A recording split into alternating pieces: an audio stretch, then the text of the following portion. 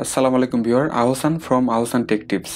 তো আজকে আমরা জানবো আমরা অনেক সময় ধরে যখন আমাদের পিসি ব্যবহার করি তখন পিসিটি স্বাভাবিকভাবে একটু স্লো হয়।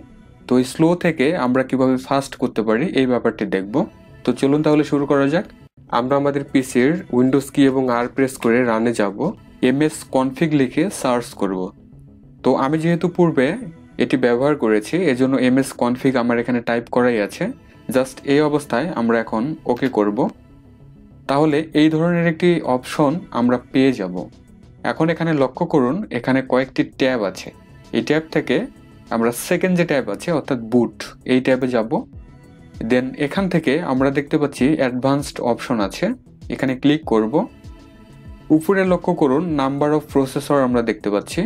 তো এখানে যদি চেক করা হয় তাহলে এই অপশনটি এনেবল অবস্থায় হবে। এখন এই ড্রপডাউনে ক্লিক করলে আপনার যে কয়টি সিপিইউ আছে এটি এখানে দেখাবে। আপনার পিসির ক্ষেত্রে একটি থাকতে পারে, দুটি থাকতে পারে, তিনটি থাকতে পারে অথবা চারটি থাকতে পারে। তো আমার যেহেতু চারটি আছে আমি সর্বোচ্চ এটি সিলেক্ট করব। দেন এখন ওকে করব, দেন অ্যাপ্লাই করব, দেন ওকে করব।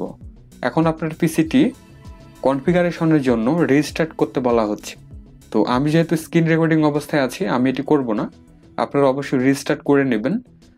এরপরে কতটুকু স্পিড ইনক্রিজ হচ্ছে এটি আপনারাই বুঝতে পারবেন। তো ভিউয়ার, এই ছিল ভিডিও।